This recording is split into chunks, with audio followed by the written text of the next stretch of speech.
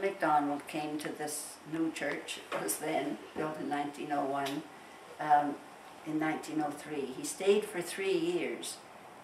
She was the church organist, so that's where she met him. Right, yeah. So when he left Cavendish in 1906, he had asked her to marry him and said he'd wait because he knew she wouldn't leave her grandmother. So 5 years later, her grandmother Mcneill died.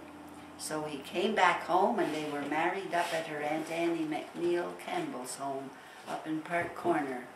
They went to live in Leaskdale, Ontario. Her sons were born there, and many of her books were written there. But she never lived on Prince Edward Island again. After she married in 1911, she lived in Ontario. But she came back on many visits. But every book she wrote, except one, had its setting on Prince Edward Island.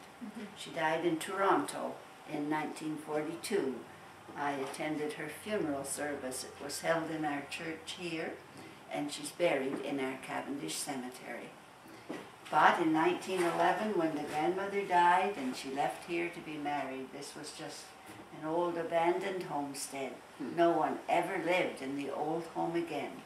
John's grandfather used the barns for many years, but no one ever lived in the house.